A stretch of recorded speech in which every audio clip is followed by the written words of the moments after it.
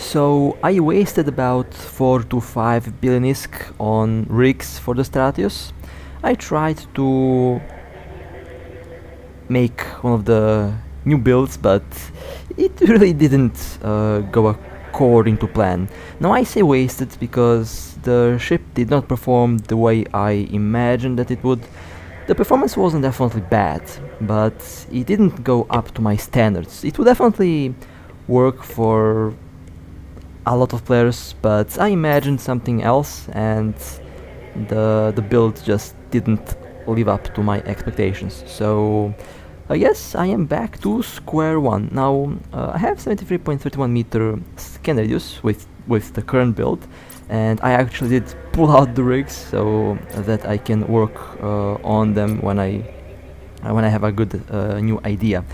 But this is with the old build. Now I had about 76 meter scan radius with the blue scanner, with much more expensive rigs. So yeah, that by itself was a big fail, because my idea was to make the scanner better than it already is, but I ended up making it worse somehow. So yeah, the other fail, I didn't use the rigs that I wanted to use. I accidentally replaced auxiliary thrusters with warp optimizers, and you know, you can't stack warp optimizers, you will still get the same effect. That means if you have like 9 or 8 stacks of warp optimizer 3, the total stab you get will be 3 within the integration, and that was a big mistake that I did. You might be wondering, well, why did you use warp optimizers instead of auxiliary thrusters? Well, let's say I was building the ship at 3 AM while I was very sleepy, so instead of buying auxiliary thrusters, I bought stabs. So yeah, bought them by accident, and I integrated them by accident. So yeah, that was the little story about my attempt to change the build on the Stratios, but I'll definitely come up with something new, and I'm definitely not going to give up on the idea that I have with this ship. So today I'll be doing some exploration and some PvP with this ship. Now the original idea behind the Stratios was to make it capable to survive in unknown space for a very long time, and the idea was to make the Stratios capable of both PvP and PvE. Now the PvP performance of this ship is really good so far. I like it. There are of course ships that I can take on with the Stratios. Ships that have a very good tank, for example, are not really that easy to crack open with the Stratios. For such ships I like to use something else, but for the vast majority of ships the Stratios does do a very good job. So the target today, the target that I have, will be a Talos. Now with the Stratios I really like to hunt battlecruisers and battleships, especially snipers, preferably snipers, since the brawler builds can easily track the Stratios at 0, but this thing is a monster when it comes to stealth and when it comes to surprise attacks on snipers. So we have a Talos that is about 93 kilometers from the station, and of course have a very good warping. They are not aligned, and I'm slowly approaching, and decloaking, scrambled, webbed, focusing fire. Now they're trying to warp away, but that's not going to work probably, since I have 3 scramblers, 12 points on them. And by the looks of it, the Talos doesn't have any tank, and that means that this ship is only a sniper without any tank, or even without any propulsion module. There we go. The Talos has been blown up. Some decent loot. Let me warp out. And I can immediately cloak, since I haven't been locked by anyone. So the idea with the build was to make the Stratios capable of both exploration and PvP. Now the current build that I have does kind of cover both, but I'm not really covering all of the stats of the ship the way I wanted them to be covered, so that's one of the main reasons why I want to change the build.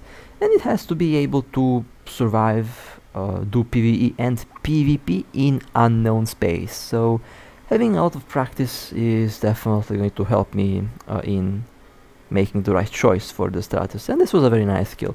645 million ISK. That was kind of a juicy task, to be honest. And now let's go to some exploration. Now, there's a lot of reasons why I am talking about unknown space. There's a lot of warp drive active. Deep null systems that I plan to visit. There is also actual unknown space that I also plan to visit in the future.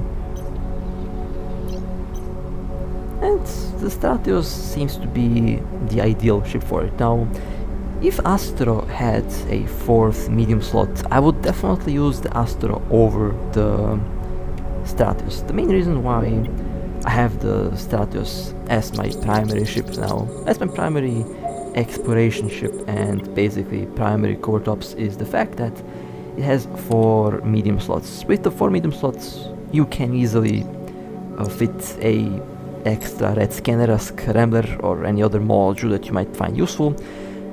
In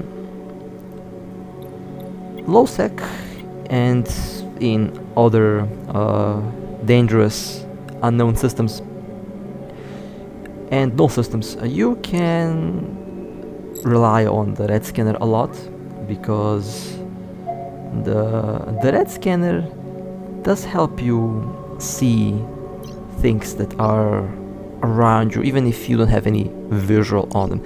Now, of course, there are ships that can be cloaked, and if the ship is cloaked, then there's other means on figuring out where they might be. One of the things that you have to look out for are stations. If there is a station and if you have a couple in local, then you can check out the station and see if they are docked. And then you can return to the site and basically scan every 15 seconds. If someone undocks, you will see them on the scanner very easily. So that is one of the ways on keeping your ship safe while doing exploration. With the Astro you can't do that, because the Astro doesn't have a extra 4th medium slot.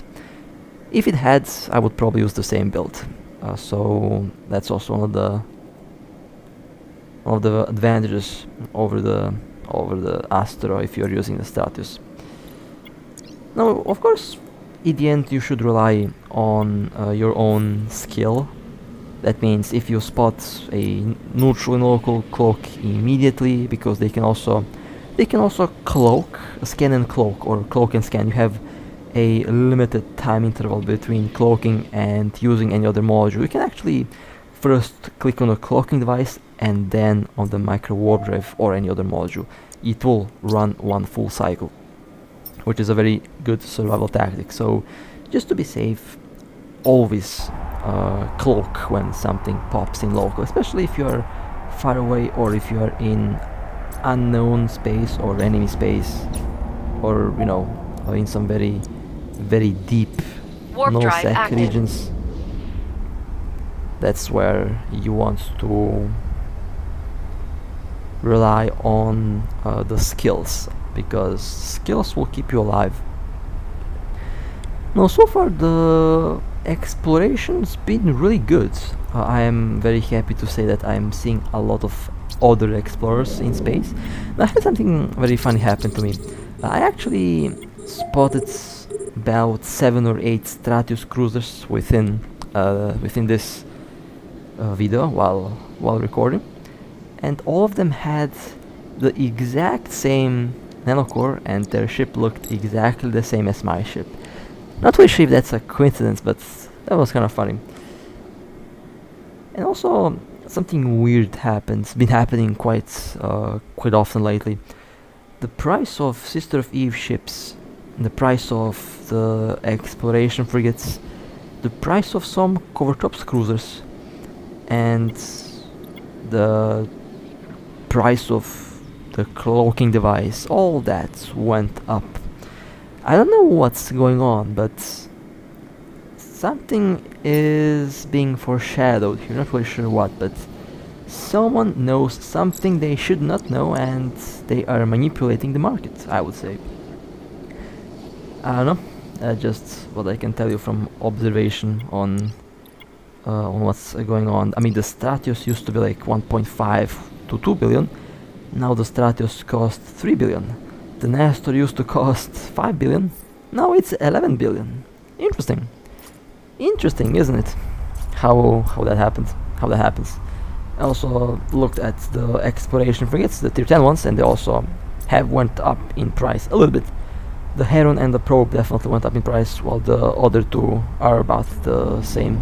A minor improvements in the price. Warp drive active.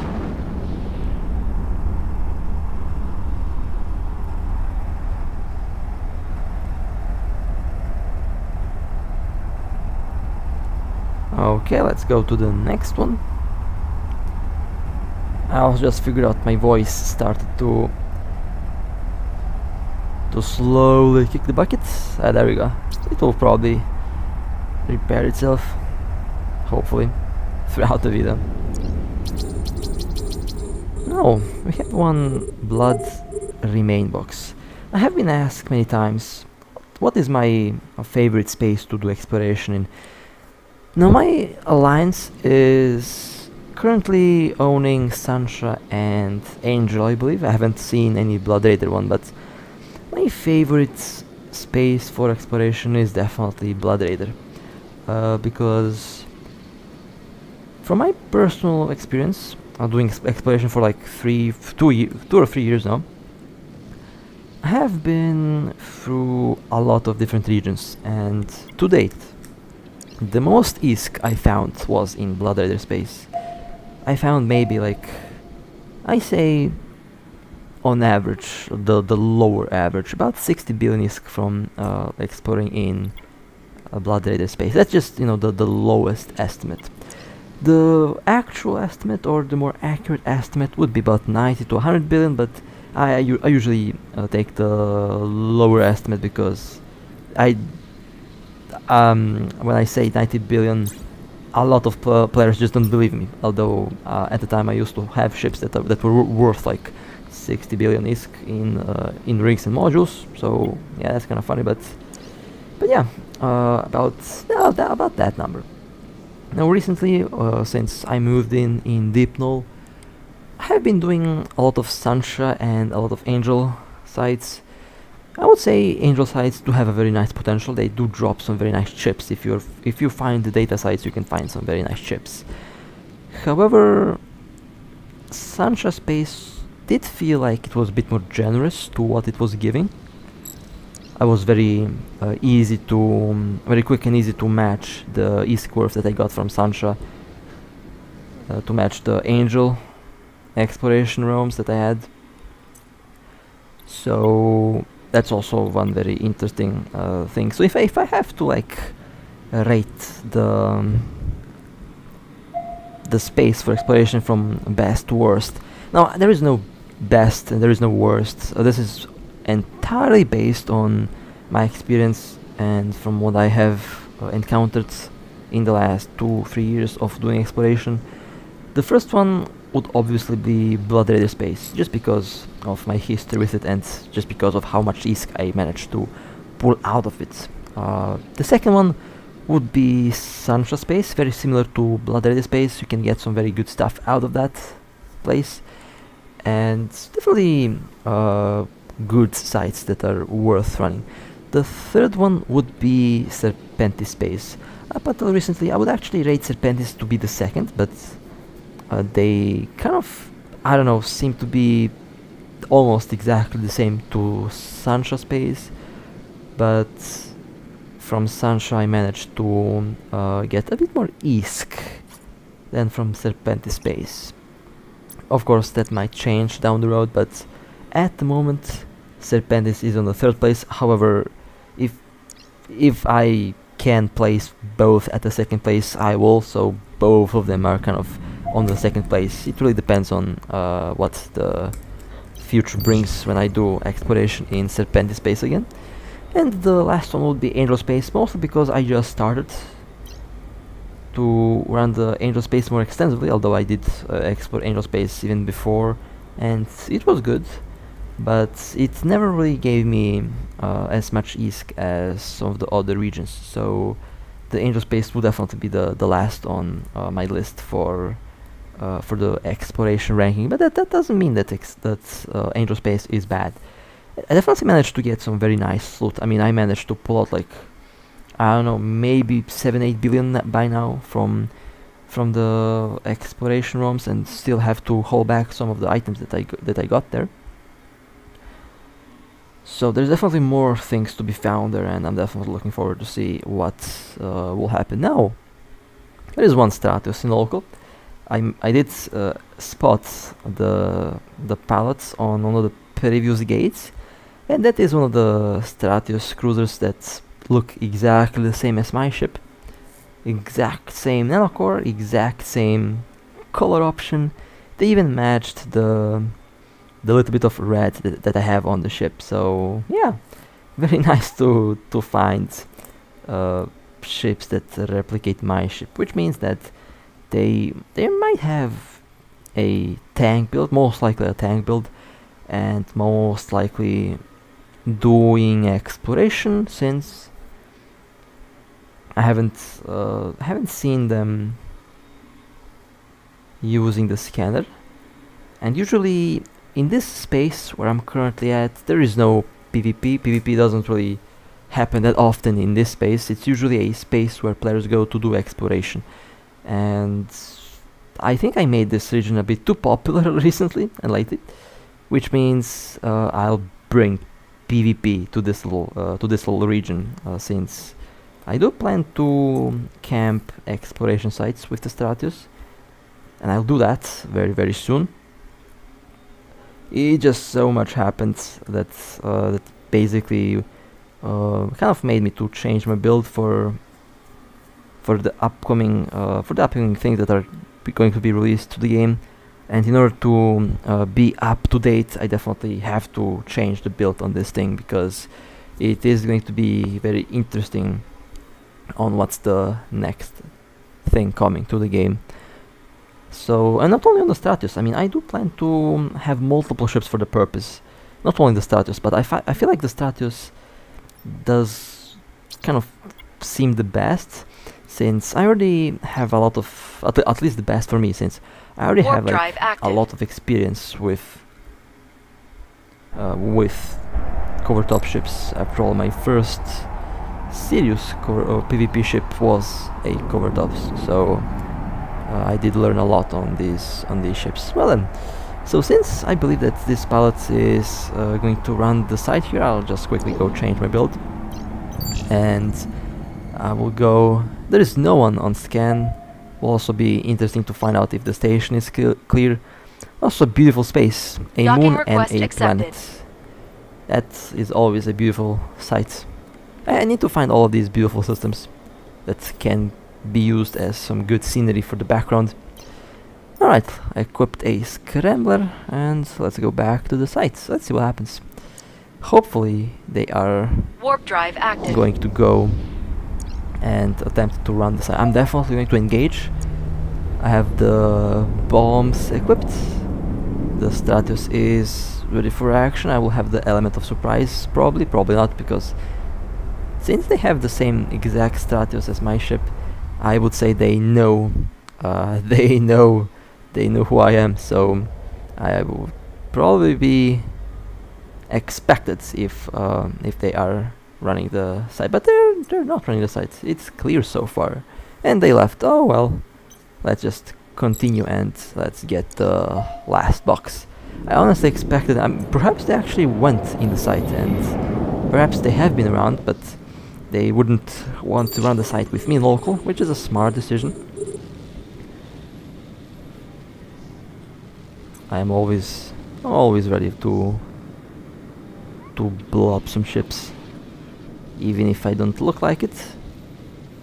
Well, when I say I don't look like it, even if my ship is for PvE, it is still ready to blow up some players easily.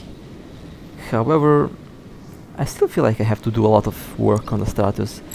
This is the thing. I'm mostly happy about my builds, but at the same time, in a lot of ways, I'm also not really entirely satisfied with the build, since I always know that I Autopilot can do better, engaged.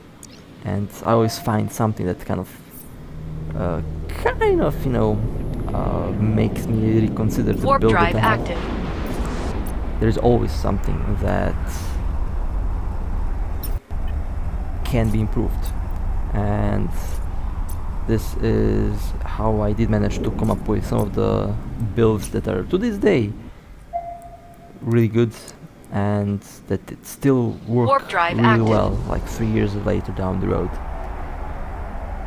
The Ashmo build still holds up to this day really well, although the ship doesn't hold out because of stabs, although that Ashmo that I used to have was unbeatable. That ship was one of the only ships that literally was undefeated. It went down when I yeeted it at gate guns when I decided to sell it. But yeah, that ship remains undefeated basically. Stabs ruined the Ashmo, and unfortunately I don't see a lot of Ashmo cruisers around anymore. Ship is outdated, but the build on it isn't, because in a closed environment where stabs have no use, that Ashmo wins 99.99% of battles, because that's just how good it is. It's just a very good build and a very good ship to go along with it. The second one would be the builds that I have on the Revelation. That survived DPS that it wasn't rated for, which just proves how good the build is.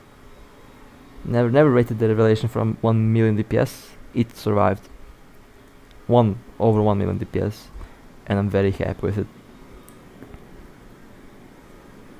As for the Stratios, I used to have some builds for it, but they were tank builds. The tank build on the Stratios is definitely very good, and in most cases, I think for the future of this ship's journey, I might swap back to a tank build, because for what I plan to use this ship, I think tank is going to be more important than DPS. But that is also kind of debatable.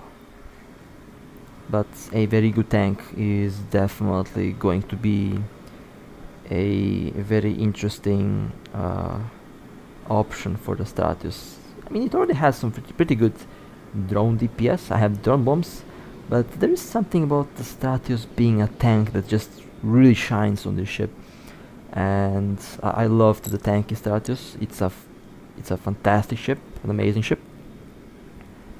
So perhaps I might return to that build, or perhaps I might just go and buy a totally fresh and totally new Stratios and then make that Stratios a tank Stratios.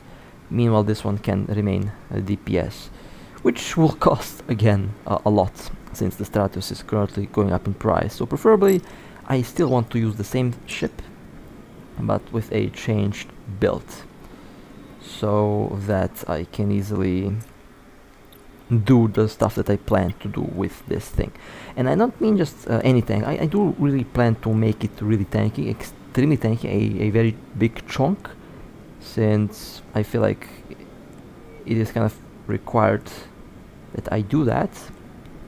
A very good tank will always beat high DPS, and with the Stratios, with the way I imagined it, it would definitely work really well as a tank. It already has a very good track record with being a tank, so might go and proceed with the tank build. So I'll still have to decide that. Thankfully, I didn't. I bought the combat integrations, but I haven't equipped them yet, since I figured out that I messed up a lot with the engineering rigs. So I definitely will think the builds over a couple times, just so I get to the best possible conclusion about what type of builds I want to have on on the ship. But so far I'm honestly quite, I mean, I'm happy with it, but it can definitely be Autopilot better than it engaged. is, and I'm always focusing and always trying to make the best build possible, since, you know, that's just what I do. So, hope you guys enjoyed this little run with the Stratios. Just wanted to share the little updates on the new builds. Definitely didn't go as planned for the first time, but you know, it's fine. I learned a lot from the previous builds, and I know where to I know what to change, and I think I know what to improve. So I'm definitely going to keep you updated on this lovely build, because I believe it's going to be very let's say, well, not crucial, but going to be very relevant for the very near future. So with that being said, hope you guys enjoyed. If you want to support me, feel free to like and subscribe. And with that being said, stay safe, play safe, and as always, I'll see you next time.